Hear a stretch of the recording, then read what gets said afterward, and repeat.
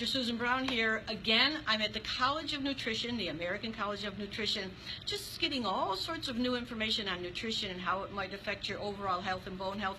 Today, I'm really pleased to be with my old colleague friend, Dr. Stephen Masley.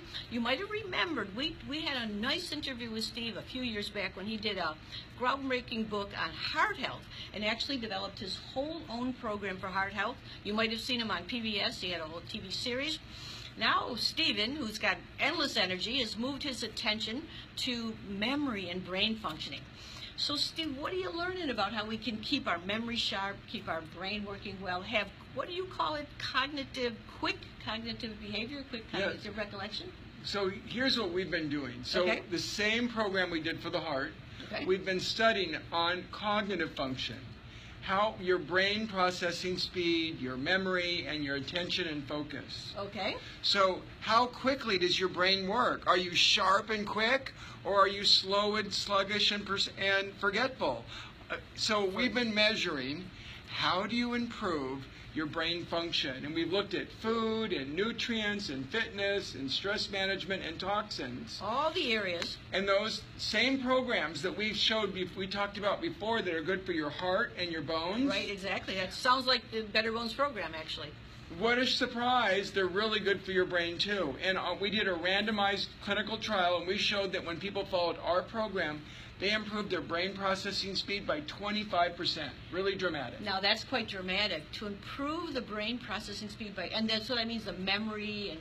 Memory, how quickly you can process information, how much work can you get done. That really impacts your productivity. Isn't that something? So Steve, you're going to be now writing a book on brain functioning, mental functioning, and this very wholesome lifestyle activity exercise program. We are. So the Better Brain Solution, is coming out, and we're looking at how can we help you improve your brain performance. What are the 5 easy steps that would be good for your bones? Yeah, exactly. Good for your heart. But improve your brain and prevent memory loss, too. Wouldn't that be fantastic? It would be great, and especially by 25% increasing the brain functioning. So what are the outline of the 5 easy steps? Well, foods. We want you, we want to avoid sugar. I don't want people to have diabetes, insulin resistance. So cutting out, bread and pasta and sugar and rice and focusing more on clean protein, vegetables, fruit, beans, and nuts, but lots of fiber. Lots of fiber, yeah. Green vegetables were super powerful. If you eat a cup of greens every day, which are really good for your bones, that person has a brain that's 11 years younger than someone who doesn't eat their green leafy. Now, that's hard to believe. And you remember in the Better Bones program, we say 2 cups of vegetables for lunch and 2 for dinner. So you're saying just 1 cup of greens, right? Although we recommend 5 cups of fruit and vegetables every day. Yes, we certainly recommend that much. That's the minimum. Yes, yes. We say 9 servings at least, half-cup servings. So we're on the same page there. But that's pretty remarkable. So don't forget those greens. It will definitely... So greens, beets were really powerful. Blueberries and cherries, those pigments. Yeah, okay. And then smart fats. Smart fats like dark chocolate. Hey, dark chocolate, okay. Omega-3 fats from seafood like wild salmon. Right. We're really emphasizing the omega-3 fats in our bone program. Olive oil and nuts. Perfect. Those really are really important. Okay. And then we looked at key nutrients. Like we found that vitamin D, mixed folates, the B vitamins, B12, magnesium are super important, and a probiotic for your gut. All those things are like super important for your brain. And isn't that interesting, because those are all really essential components of the Better Bones program. That's really so amazing. And exercise has got to play a part. Oh, absolutely. Yeah. Exercise turned out on our published study in the Journal of the American College of Nutrition.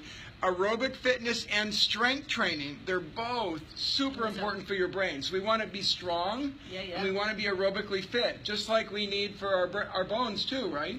We always say that the body is one single unit, and so it's not just a matter of working with the bones. When you nourish and care for the whole body, you see benefits in your bone, in your heart, in your brain. It's really exciting. And for those of you worried about memory and brain functioning, here it is, the Better Brain Solution. And stress as well. So stress, if you're all stressed out and you don't manage it, your cortisol levels goes up.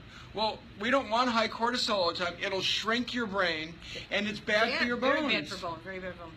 So, I mean, those are really the keys. Add the right foods.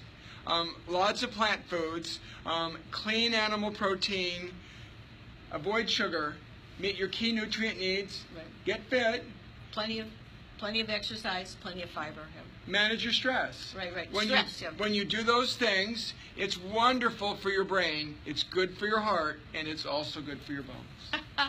That's terrific. And Steve is really, thanks a lot for taking the time. This is a very busy meeting. I'm glad you took a few minutes. It just reaffirms so much that everything we do for our bones can be good for our whole body. It can help our brain. Everything we do for our brain and our heart can help the bone. It's one single unit. We'll see what else is going to come up at this meeting, but I'm really glad to have Dr. Steve Masley again with us today. Thanks, Steve. Thank you. It's great.